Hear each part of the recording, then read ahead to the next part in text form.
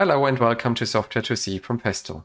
In this video you will see how you can integrate a Festo servo drive into a Festo PLC program. This is an example project I have prepared with a PLC, a remote I/O and two servo drives. And the servo drives have already been commissioned, that is, the drive configuration is complete and all the parameters are set up such that if I connect to the device, I can do some testing here and execute some movements and see if everything is okay mechanically and regarding the parameterization of the drive, right? So the parameters for the drive itself are okay so far. And now what I want to do is start motion tasks from the PLC program. So let's disconnect from the drive and go back to topology editor.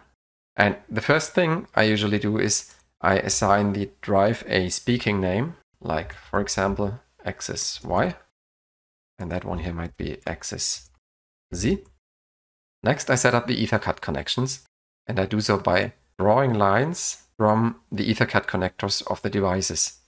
And I do this in the same order as the devices are wired on EtherCAT. So that's my first device, that's the second, and that's the third. Well, let's go to the PLC program. In the navigator on the left-hand side, you can see that below the EtherCAT master, the devices have already been added to the CODESYS program. Now, for integrating the drive, there are different possibilities. You can use PLCopen function blocks, and there is also a text-based approach where you access methods directly. And I will start with the latter. So let me first create a POU, and I choose structure text here. And for addressing the drive, all I need to do is now type in the device's name. And as soon as I type the dot, you see that all the available methods and properties are listed here. So what I could do now is do a reset, for example. And that's it. This will reset any errors on the device.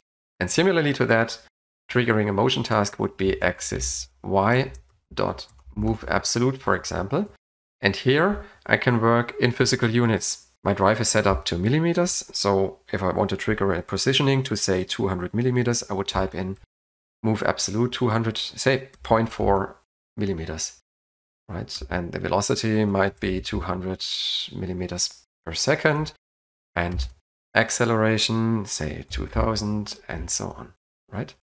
What is important to keep in mind when working that way is that I'm calling methods here, which are supposed to be called only once, not cyclically. So what I typically would do is call such a method and wait until the method has been completed by checking the equivalent property. Let me quickly show you what I mean. And this is how a sequencer might look like. In step 0, first reset the drive, then wait until the axis arrow property has been reset. Enable the drive in the same step, proceed to checking and waiting until the drive has been enabled, and so on. Okay, let's call that little program and download the code into the PLC.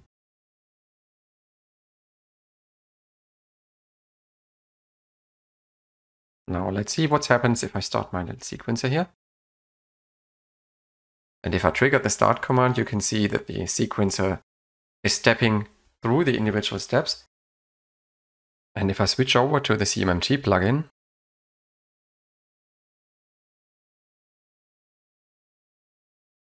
you can see the effect of the sequencer. The drive is now changing between different positions.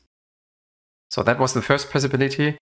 Text-based approach, direct access to methods which are provided by the driver block that is automatically inserted in the PLC program. If you prefer to work with PLCopen function blocks, that's possible too. I'm showing that using continuous flowchart. And when the drive was added to my PLC program, it automatically included all the necessary libraries. So all I need to do now is call the PLCopen function blocks I want to use, like mcpower, for example.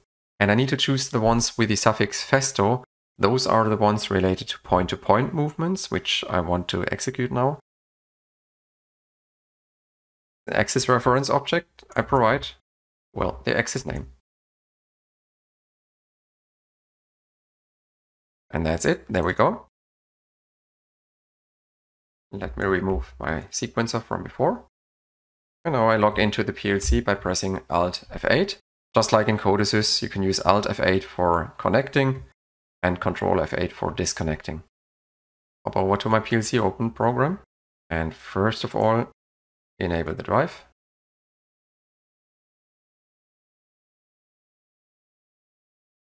Now let's see if we can trigger our motion task.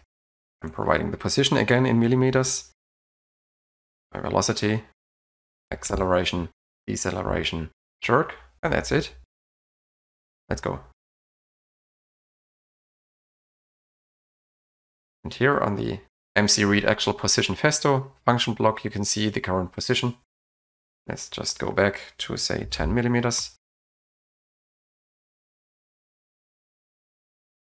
And there we go. And this is all I have to do. I don't have to add a library to my program or set up variables and map them to process data and all this stuff. This is all being taken care of automatically as soon as I draw the line between the PLC and the drive in Topology Editor. This was a video about how to integrate a Festo drive into a Festo PLC in Festo Automation Suite. If you like the videos, please subscribe to our channel and keep yourself informed. See you next time, and bye bye.